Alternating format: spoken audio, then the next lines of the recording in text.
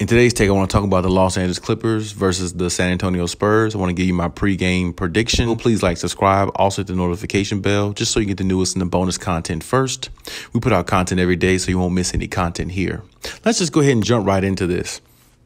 So when I say the Clippers should beat the Spurs by double digits, I expect nothing less. I mean, honestly, the Clippers are going to have to, to me, in their mind, they have to understand when you come off a loss like that against the Bulls, where you could have beat that team and you had that game, you gotta not only put that game in the past, but you got to go into the next game and make a statement. And a lot of times, when you come off a disappointing loss or something like that, a lot of times teams will come out and lag, and they'll kind of be sleepwalking through the game a little bit, especially if it's a team like the Spurs who they know they're better than, and they're just, they definitely could beat. The Spurs do play hard, and they do have, players that, want to win, that are professionals just like you. So you have to come out there and take them as serious as you did the Bulls. And sometimes, with the Clippers, I've always noticed that, sleepwalking during games and, blowing assignments defensively is something that those things just happen with the Clippers. And that's just something that they're going to have to get better at because,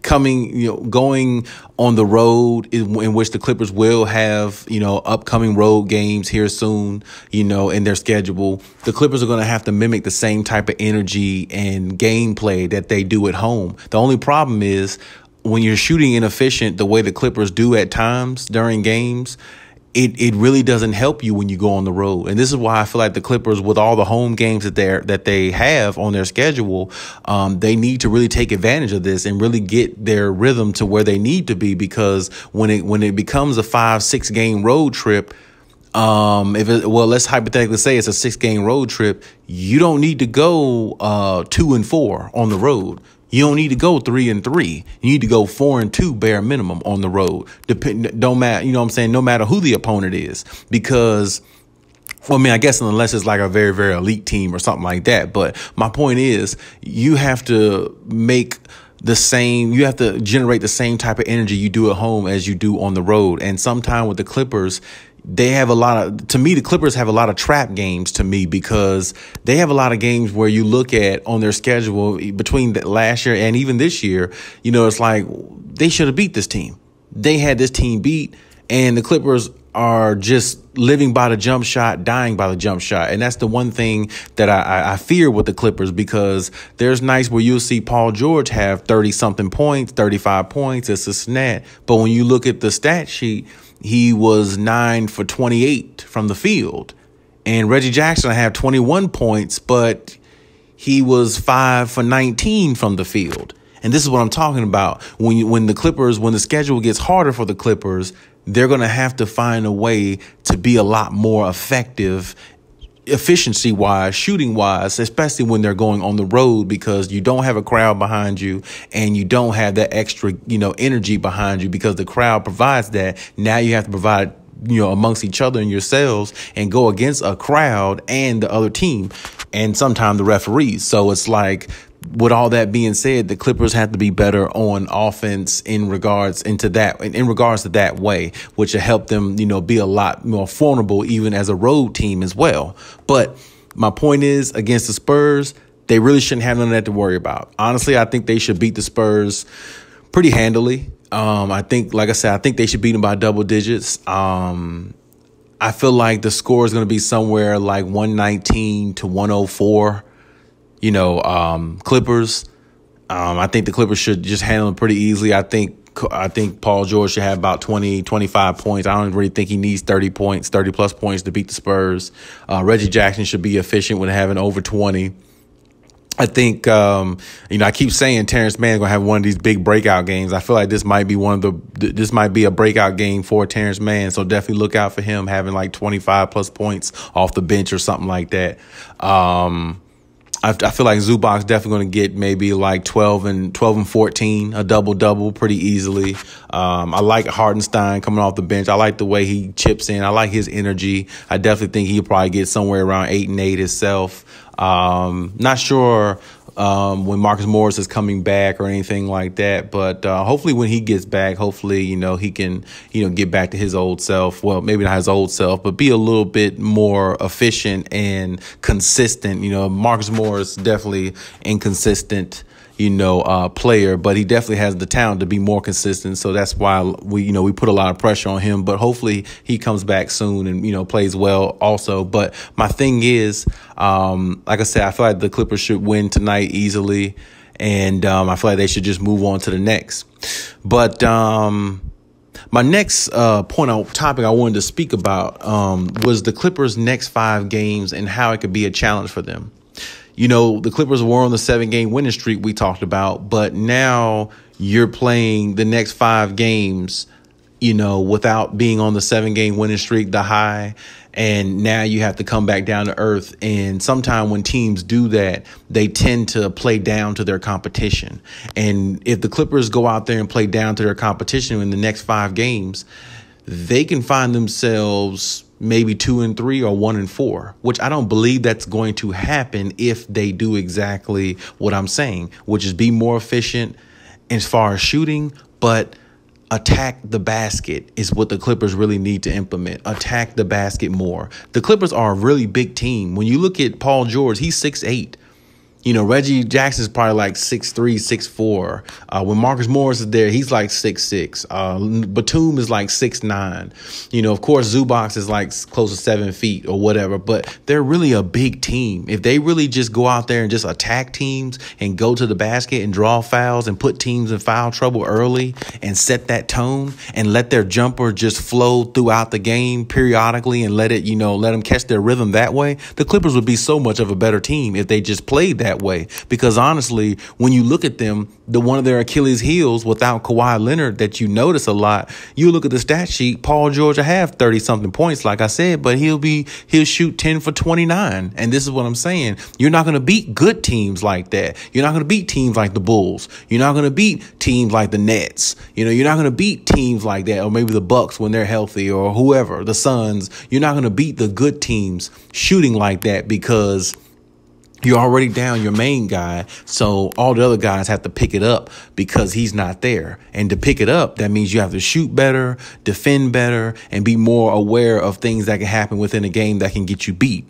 And that's something that the Clippers are going to have to pay attention to. Now, the Clippers' next 5 games, the Grizzlies, the Pelicans, they play the Mavs twice, and then they play the Pistons. As I said before, they bare minimum, I'm going to say this, bare minimum, they have to go 3-2 in the next 5 games. If the next 5 games, the Clippers go 1-4 or, something like 2-3, it's going to make you look at the Clippers and be like, well, can they really make the playoffs or not? Even though they're playing the Grizzlies and Pelicans, to me, that should be 2 wins right there. The Mavs, they should at least beat them once. And the Pistons, they should definitely run right through them.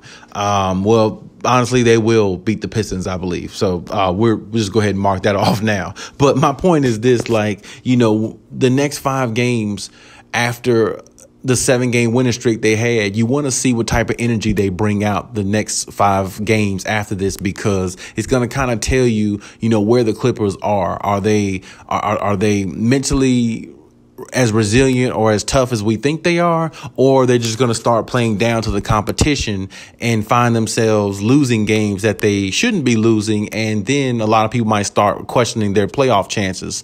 And even though it's early in the season, you got to go by what you see and what the product the team puts out on the floor for you to give your analysis off of it. And these next 5 games, for me specifically, I want to watch these next 5 games closely and see how the Clippers go out there, because I'd like to see them go out there and dominate most of these games and go at least 4-1 in these next 5 games. I would like to see them go out there and just keep on doing what they're doing, as far as, having the mentality of, we have the fighters mentality, we're resilient, and there's nothing we can't handle. And I love that mentality of the Clippers. I just wish they had that mentality along with being more attacking towards the basket, because sometimes I feel like the Clippers live by the 3 too much. And even when you play a team like the Pelicans, which is one of the 5 teams they play in the next 5 games, even when you play a team like that, if your jump shot's not falling, you can be beat. And this is why I'm saying you don't want to start losing to teams that you know you can beat, you know you're better than, just because you want to go out there and showboat with the three. Sometime instead of Paul George and Reggie Jackson,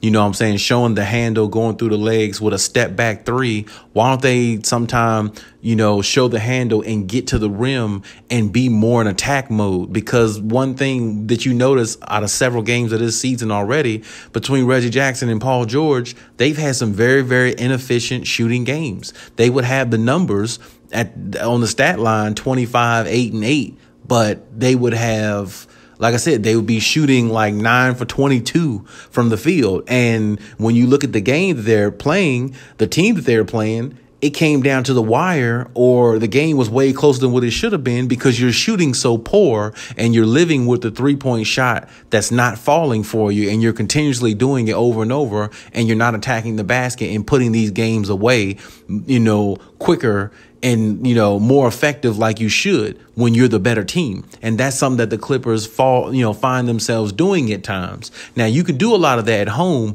when you're, you know, on a 6-7 game winning streak, or when you're playing easier teams. But like I said, what about when the schedule gets harder, when you have a 5-6 game road trip and you're playing plus 500 teams?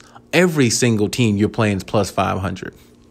That's when it's going to get tougher. And that's going to happen to the Clippers. They're going to go through that 5-6 game road trip. So games like these next 5 games is going to prepare them and push them more mentally to be ready for those type of situations. Because now, like I said, you as the season goes on, you're going to play more competition, whether home or away, but you want to be prepared to play good competition. So when you start playing those away games at the Nets, at the Bucks, or maybe at the Lakers, or, you know, at the Warriors and stuff like that, you'll be prepared, you know, for them games, because you beat the teams you're supposed to beat, and you executed plays at a high level to beat the teams you were supposed to beat, and beat them in, you know, great fashion by double digits. And, you know, you didn't allow yourself to, you know, be beat by your own mistakes. You see what I'm saying? And that's the things the Clippers have to implement in their diet. They have to implement those type things. And the main thing is, like I said, they have to start attacking the basket more, because with all the size that they have and all their players just about, there's really no reason why they shouldn't be attacking the basket. I understand the fact that they've been the best 3-point shooting team the last, year or two or something like that. But 3-pointers are good, but they're only good when they're falling. When they're not falling, well, you know, you tend to lose. And attacking the basket, mixing that with the 3-point shot, is going to make the Clippers the best team they can be. Because when Kawhi Leonard comes back, or if he decides to come back, or whatever you want to call it, you know, the Clippers need to be within playoff contention. I don't think Kawhi is going to, you know, be so in a rush to come back if the Clippers are at least keeping afloat. And they definitely have the team to do so. And they definitely should. And I definitely believe they will. But there's going to be some hiccups in the road, some big hiccups in the road for them if they don't find a way to, you know, fix some of the issues they have. Because if your record is really good this season and you've predominantly played under 500 teams and dominated those teams, that's good. But what about when you play the really good ones, the teams who can have your number, or the teams who can, you know, who has a superstar or a player on their team better than Paul George, or as good as Paul George? Then what it's going to be. And this is my point with the Clippers. They have to find a way to bring the same energy every game to every team,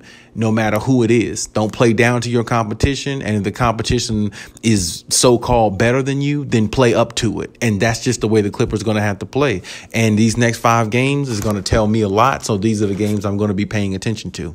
But hey, that's my take on the situation. Leave any comments in the comment section. Let me know what you think of as always. And hey, Khaliis out.